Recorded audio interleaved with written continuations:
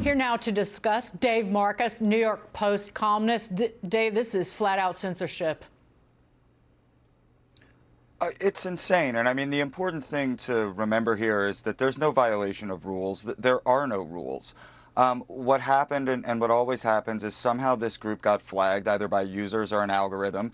It shows up in front of some, 23-year-old with a complicated haircut and pronouns in their bio. And they say, oh, this looks conservative. We better ban it.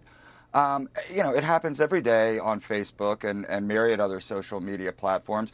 Sometimes they correct it and they say, oh, that was a mistake. That was done in error. But by then, the damage is done. And you and I both know it only happens in one direction. But they're they're asking for it. These companies, if they don't stop this, they're asking for regulation. I don't believe in the wisdom of government, clearly, but they're asking for much greater regulation from Washington and other nations, but also to be broken up. But maybe the market forces will just put the hammer down on Facebook on its own. Facebook in one day, it lost 1 million daily users globally, and it announced in its quarterly earnings report, and it lost more than a quarter of its value in one day. So whether it's the government or the free market, the chickens are, well, going to take all over Facebook. Yeah, well, according to my 11-year-old, Facebook is for old people, so I don't know if that's, part of the problem as well. But, yeah, look, I mean, you're right. They're literally asking for regulation. I mean, Facebook has TV ads where they say, please, please, government, regulate us, because this is something that's way bigger than their ability to handle it. They're simply not in a position to judge what is misinformation and what isn't, and what should be on their platform or what shouldn't.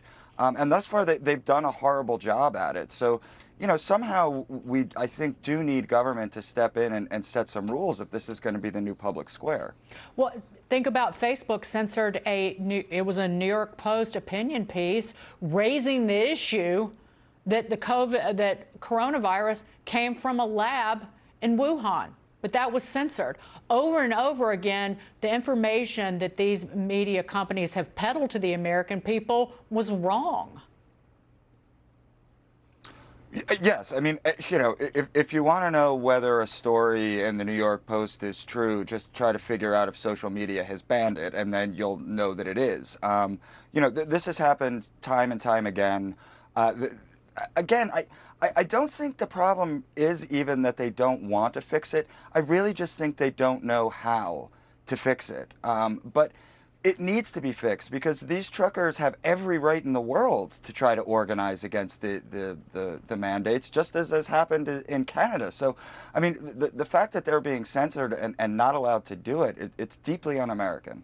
Well, I remember the pots and pans crowd from the beginning, living here in New York City, which you do as well, toward the beginning of the pandemic. The pots and pans crowd, banging pots every night for the healthcare workers, the frontline workers.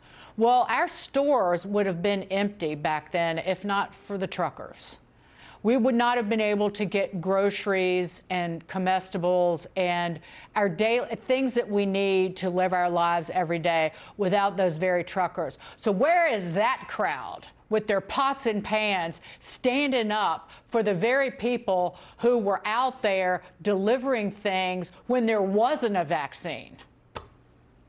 No, I mean, absolutely, and not for nothing. I mean, as much as Joe Biden and Justin Trudeau like to run around talking about how many shots they got in arms, how did that vaccine get to all those locations? Right? It was the truckers. The truckers brought the vaccine to every corner of the United States and Canada and all of these places. So you're absolutely right. To treat them with disdain at this point is really a disservice to them. And look, they're in a position of power because we have a supply chain problem. We don't have enough truckers. So they're really in a position right here to make sure that they're listened to, and I hope that they are. It requires the companies that they work for to stand up for them as well.